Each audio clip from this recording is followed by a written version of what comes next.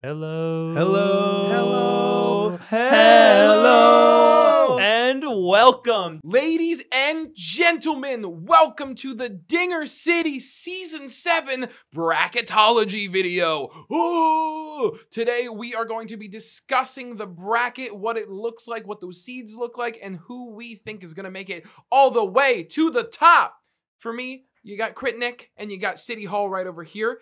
I'm Mr. Joe on my right. Crit Jam, baby. And on my left. Wonderberry HD, aka Tyler.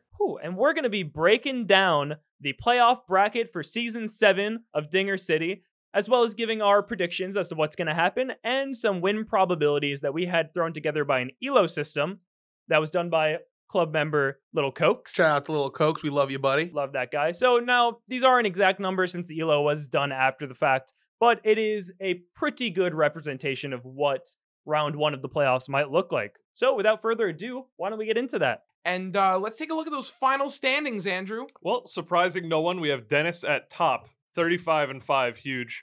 Then we have followed it up by Gil, Joey not too far behind, Maddie not too far behind him. Then kind of the next step over, we have Nick, Tyler, Lionel, then me, topping off the top 8. And you want to read the bottom 9? Oh, so bad. So then we got Bottom 8. Jason, who fucking missed top 8 by a hair, 39-30. And then young upstart Joe Stimmel, Baby Hall, 22-19. Then we got Tommy at 11th, 22-21. 12th is Cokes, 15-16. 13 is Dan, 12-43. 14 Spencer, 13-52. 15 is Billy. It's a lot of games. It's a lot. 15 is Billy, 2-24. And 16 is poor boy Nolan, 0-22. All right, guys. So our first matchup is Tyler versus Tommy, with Tyler in favor to win this game, 72.9%. Their head-to-head this season is 4-1 in favor of Tyler. So this is the most interesting game in the bracket, I think. While Tyler is favored at 72.9% to win, I think whoever takes game one is winning the entire thing. And I think if it's Tommy, I think he's going to be calm. He's going to be cool. He's going to be collected. And I think he's going to take it. But ultimately, I think Tyler will win this matchup. And that's my take. Tyler, why don't you tell us, Well, the man himself? I think Dennis is on to some things and off on others. Like, for instance, when he said I was going to win the whole thing, I think that's spot on. But for that part where, like, I might not win the whole thing, I think he's totally dead in the water. Tommy hasn't beaten me in months. Yeah, no, that's definitely what I was thinking too. Lately, Tyler has had Tommy's number pretty hard. I mean, you could see a 4-1 record in favor of Tyler, and I'm pretty sure at least 3 of those are in a row. I'm not entirely sure. We'd have to go back and check, but it really just feels like this is Tyler's set to lose. But Tommy, you know what? Maybe he could pull it out. I could see it, but again, the 72.9% in favor of Tyler feels about right. He did beat me last playoffs. Oh yeah, that's This exact starting matchup. This he is a beat me. rematch. Mhm. Wow. Not again, brother. Not again. So honestly, 72.9% sounds kind of embarrassing, but I think that Tommy and Tyler is way more of a 50-50 than you think. Yeah, I thought they were closer. Yeah, because even though Tommy wound up falling like pretty far down in the seeds, he is a good player and he takes games off of random like really good people. Like, I'm not saying I'm really good, but he beats me sometimes. He beat Dennis that one game. He beats a lot of the higher seeds often. Yeah, I will say for Tyler, though, I believe he is 4-1 against Tommy. Yes, he is. So he's got an impressive record against him. You know, they're classic rivalry a bit, but Tyler's edged out in both seed, win percentage, ELO, and win percentage against Tommy. Yeah, but we'll just have to wait and see it. I mean, I'm pretty sure Tommy got him last season, so unless I'm fucking wrong. No, Tommy got him last season. Yeah, totally. All right, excited to see it. It'll be a good one. I'm excited to see it too. So next up is Joey versus Dan. Joey's in favor to win this one, 96.9%. And their head-to-head this season is Joey 7, Dan 0. Okay, well, this is a really interesting matchup because obviously we haven't seen Dan beat Joey yet. but I feel every time they match up, he gets just a little bit closer and a little bit closer. So while I'm confident that my boy Joey ain't gonna get knocked out round 1, I do think Dan's gonna get his first win over Joey, making it a 3-game round. Okay. You know what? The comment about Dan and me having very close games, very accurate. Most of the time me and Dan play, it's a 1 or 2 run game. It's in these 7 games. I think the most recent, it was like a 3-run game, nothing crazy. And there was one time I kind of crushed him. But honestly, every game we play is pretty close. And that win over me is definitely creeping up. However, it's playoffs. I'm bunkering down. No meme picks. Dan's not going to stand a chance. I'm crushing him. 2-0, easy. I think with it being a series of best of 3, I think the 97% chance is reasonable. If it was best of 1, I think it could be less than that. But with 3 games, even if Dan takes 1, I just can't see my man Joey just falling off. I think Joey's going to get it. Thanks, bud. Be pretty wacky for a fan favorite. For a lot of people are saying Joey's gonna win the whole thing. It'd be pretty wacky if Dan knocks him out round 1. That would be insane. Crazy. Yeah, I mean, it's a wash. Like, I've seen Dan come really close to beating Joey, and apparently he hasn't beaten him at all, but their games have been very close. And Dan's taken games off of players like me, so I think that he's got what it takes. Really, I've played Dan a few times, and Dan's not watching. I thought he was garbage. I didn't know he took games off of people like that. Yeah, he started to get way better as the season went on. Like, I'm not Okay, talking like, okay. oh, top 8 material or anything, but I think that he has a chance, a little bit more than the 96.9%. Yeah, I think Not to go all the way, but he could definitely take a game off. I think a lot of the reasons you see some of these in the high 90s is because it's the 2 out of 3 format first round, and it's a lot harder to take 2 games out of 3 than it is to take 1. Agreed. When you're, it's a compounding sort of thing. What's the next matchup? Yeah, I'm really looking forward to that one. Actually, I think that Dan could really show us what he's got. Yeah, it's always fun to hope for an upset.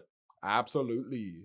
All right, guys. Awesome. So our next head-to-head is Lionel versus Cokes.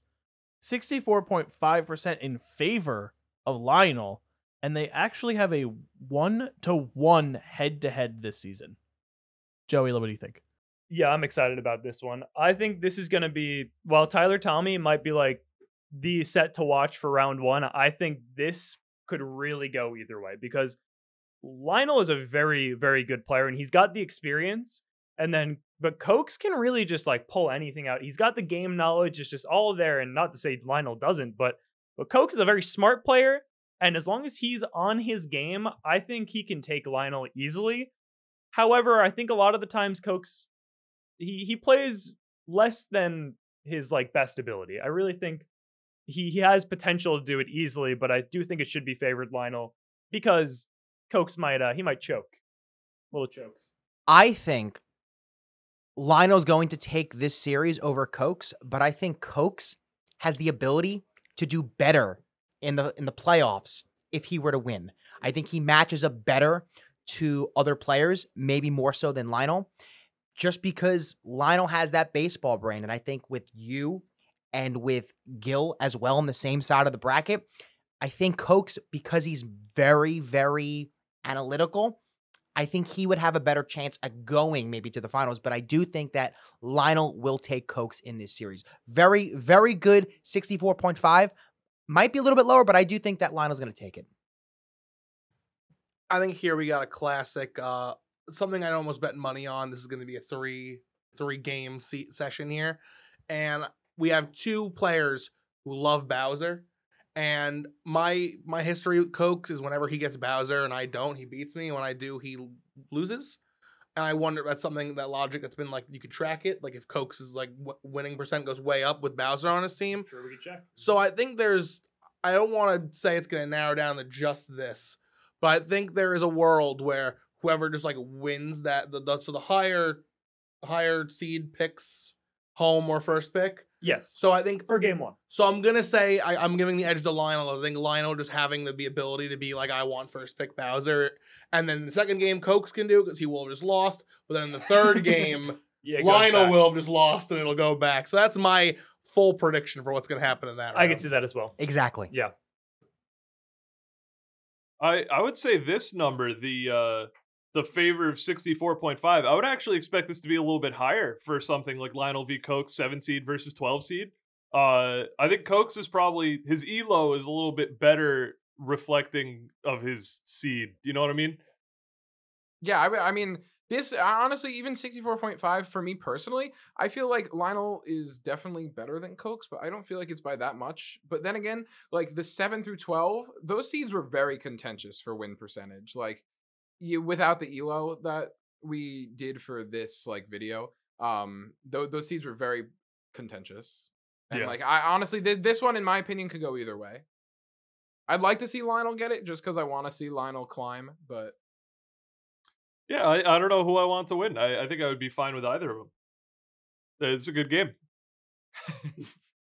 All right, guys. Our next matchup is Gil versus Nolan, our 2 seed versus our 16 seed.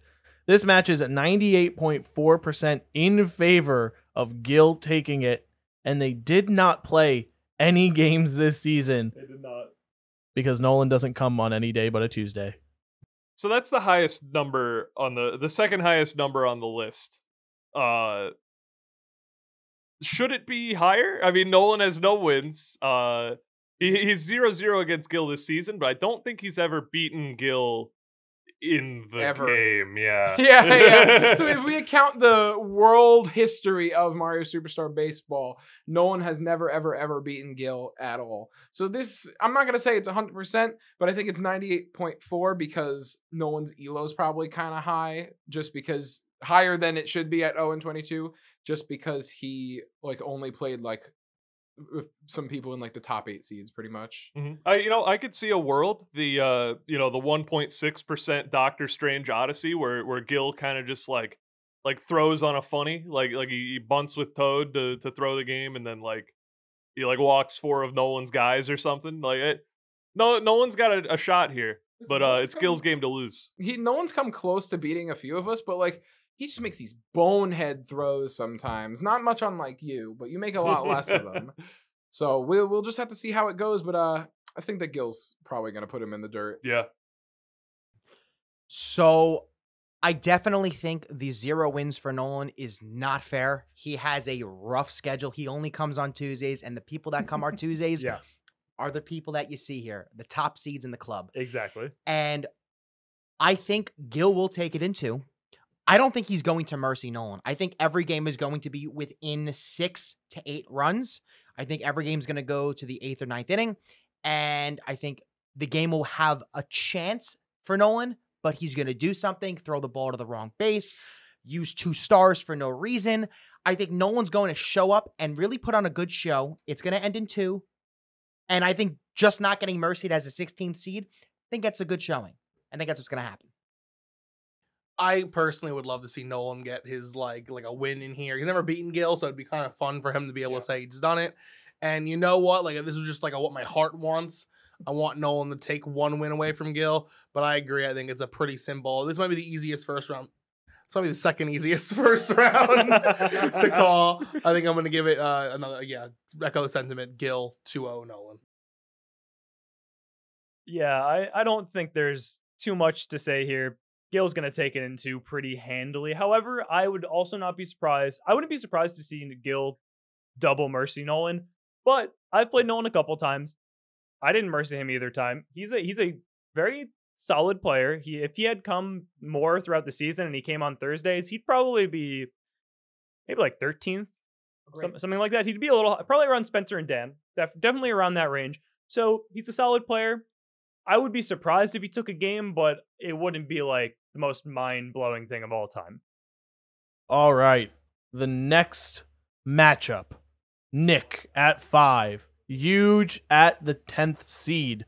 This one is actually in favor and is the only one to be in favor of the lower seed at 50.4% in favor of Huge with their 50-50 head-to-head matchup.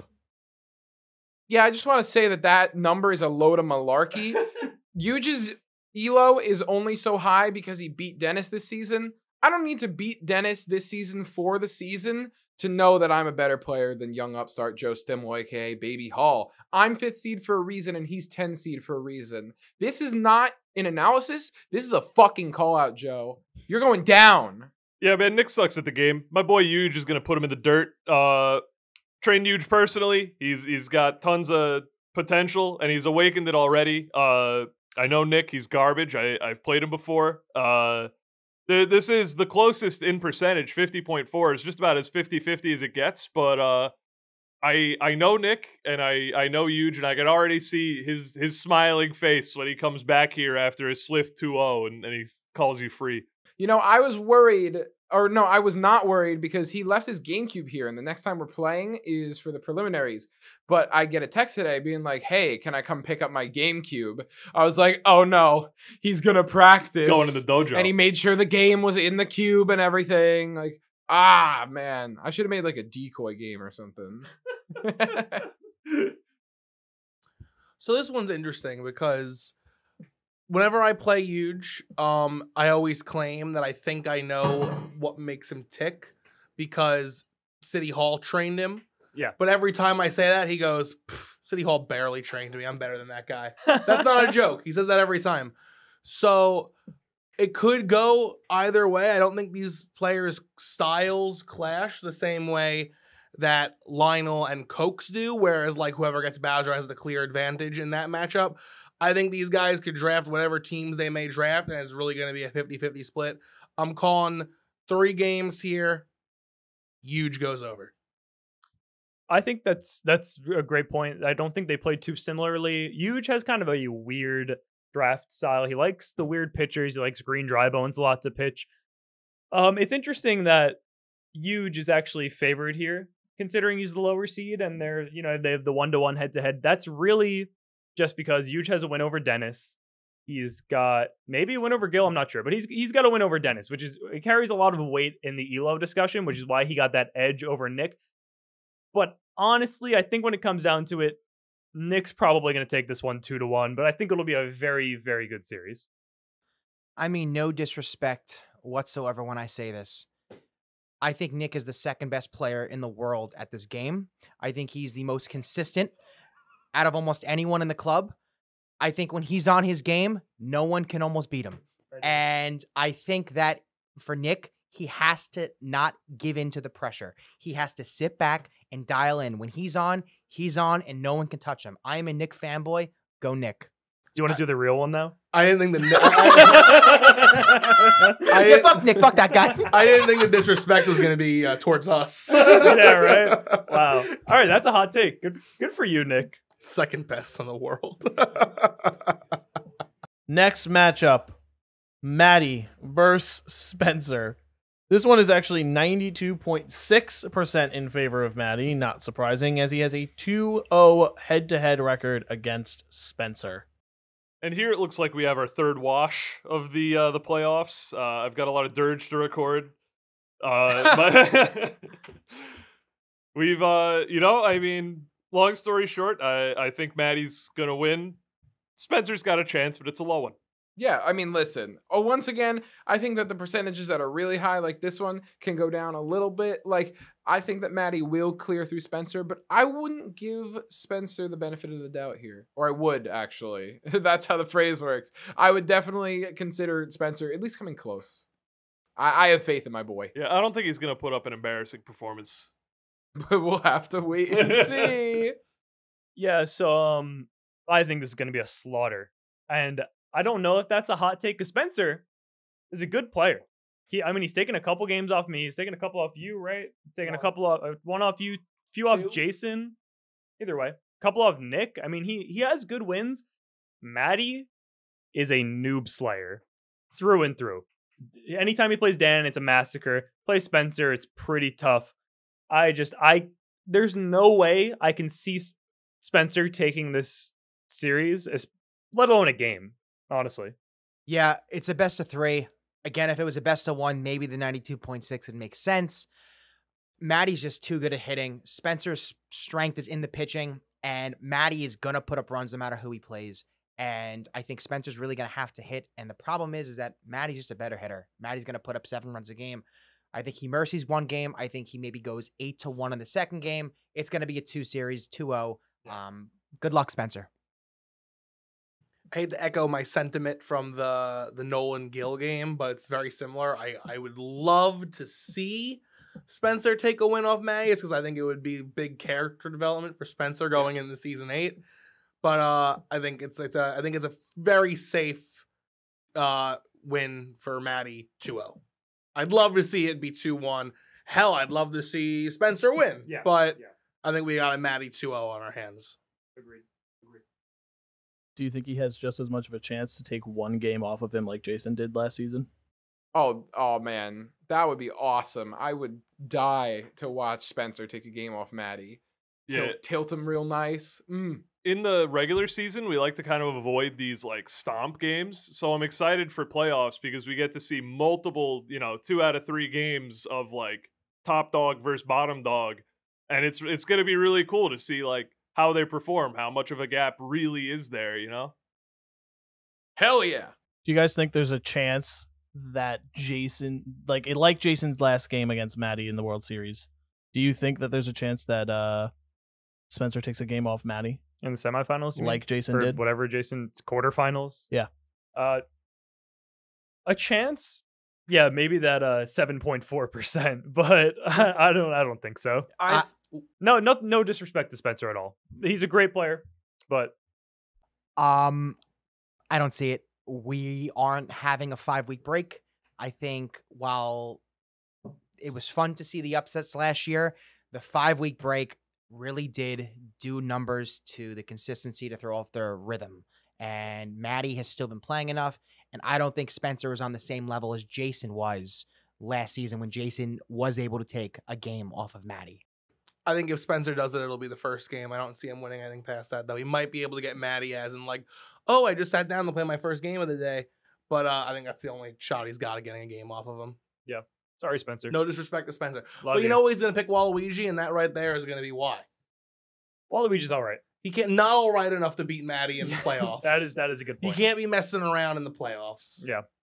And speaking of Jason, next up is Andrew versus Jason, the 8 and 9 seed, with the in favor winning percentage being to Andrew with 66.5%, and their head-to-head this season being 5 wins to Andrew versus 2 to Jason.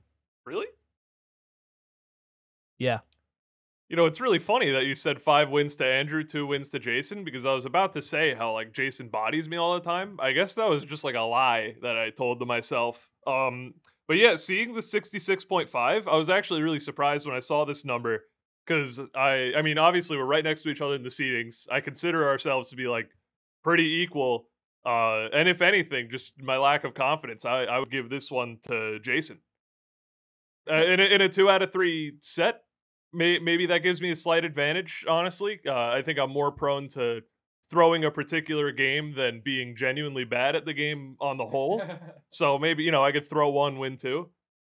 No, I think that you're going to get absolutely fucking pub stomped in this game. It's going to be pretty embarrassing. I trained Jason myself. He watches all the uploads on my YouTube channel, Mario Superstar Baseball Club, or, Dinger City now? Yeah, so It was Mario Superstar Baseball at the time of recording this. yeah, so I think that this one's gonna be a lot closer than 66.5. And in best 2 out of 3, we just got to see who adjusts better. I don't think he's going to walk my Bowser, and I think he's going to lose. You don't pick Bowser, you pick Birdo. I think that this is going to be a best of 2. I think whoever wins the first game is winning the second game. I think if Andrew could start hitting really early, Andrew's really good at picking up patterns. I think he'll take the second game as well, because I don't know if Jason's going to be able to adjust as quickly as maybe he's going to have to. Andrew's good at hitting. Jason's good at pitching. And I think hitting almost always prevails when it's a 3-game series. And I think Jason is fantastic. Jason is someone I don't want to play. I'm hoping Andrew moves on, but I think Andrew's going to. I think he's going to win it in 2. Well, I think this is probably alongside your Lionel Cokes and your Nick Huge in it definitely could go either way. but I think it is the least so of that three. I think Andrew's experience is just going to take him the little extra feet it needs to. That being said, Jason is the kind of guy who will study the tape and practice, and I wouldn't be shocked if he comes in with a game plan and just crushes Andrew. It totally could happen, but Andrew could also crush him. Andrew is the most flip-floppy. One day he could beat God, the other day he's losing to a snail.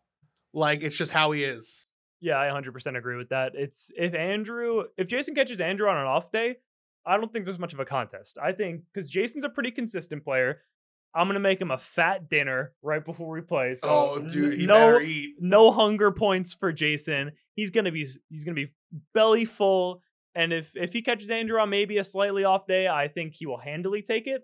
Otherwise, I think it'll be a close series. And you know what? It's not like Andrew crushes Jason every time they play.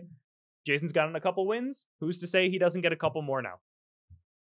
And finally, our 1 seed versus our 15 seed, Dennis versus Billy, with a 99.999999 repeating percentage of winning to Dennis. They have a 2-0 record in favor of Dennis. So what's that hockey movie where they win when they really like shouldn't have? It was like is it Miracle on Ice? Is that the movie? I'm pretty That sure is that's not what it going to be is. this. The 99.9? Mound. Yeah, sure. This is going to be a fucking stomp, and I'm excited to see the blood, baby. I want Billy to put something up. I want it so fucking bad, but he doesn't train. He only coaches. I don't think he's going to be ready. Yeah, we saw Billy. What was I gonna? I forgot what I was gonna say. Yeah, total trounce. I mentioned Doctor Strange before, the 1 in 10,000 universe thing. 2 out of 3 is just not gonna happen. Billy's not like total garbage at the game or anything, right? You're familiar with the infinite monkeys on infinite typewriter things. I think if we had infinite Billies and infinite Dennises and infinite setups, one of the Billies might take like 1 game. I don't think any of them are winning the series. Yeah, I think I agree with that entirely. What do you want? A funny joke where I say Billy might win a game? He's not. This is Dennis 2-0. I'm gonna go even further. Billy will not put up 1 run the whole series. I mean, yeah, it's gonna be a pretty handy. I don't know. It'll be an easy victory for Dennis. They did make a previous bet where any run that Billy scores during the series, Dennis will have to immediately chug a beer. 0 beers will be chugged. I think there may be 1 beer, but it'll be for fun. Yeah, it's just this isn't going to be close. This is the most one-sided matchup in Mario Baseball. I'm gonna say in baseball history. Yeah, it's definitely possible. So I mean, easy 2-0. I love Billy very, very much. It wasn't even a bet. It was, hey, Bill, if you score a run, I'm chugging a beer. And Billy's like, let's go. And yeah, I'm going to show my dominance as to why I'm the best player to ever pick up a controller. I'm going to mercy him in 2 games. In less than the 6th inning. In both, he will not score a single run unless it is a Birdo ball. He will not score a run. You heard it here first. Let's get it. Dennis is fucking styling on the, like the bottom player. Jake Paul, all the balls. Dennis, not a have you fighter. considered just drafting Birdo early so he can't score a run? No, I'll give him Birdo. You just want to drink Wow. a beer. He just wants a beer or 2. You know you can drink them without giving up any runs, right? All right, guys. And now, who do you think is actually going to end up taking it all? Well, I've long since been holding the. Let me restart that. I've long held the opinion that I think Joey is gonna win. I think obviously Dennis is the sane pick, but Joey has the heart. He has the knowledge. He never throws. He's crazy consistent with that. He's up there in the seeds. He's like the shadow, like 4-2. He's always around there, and I think he just has like.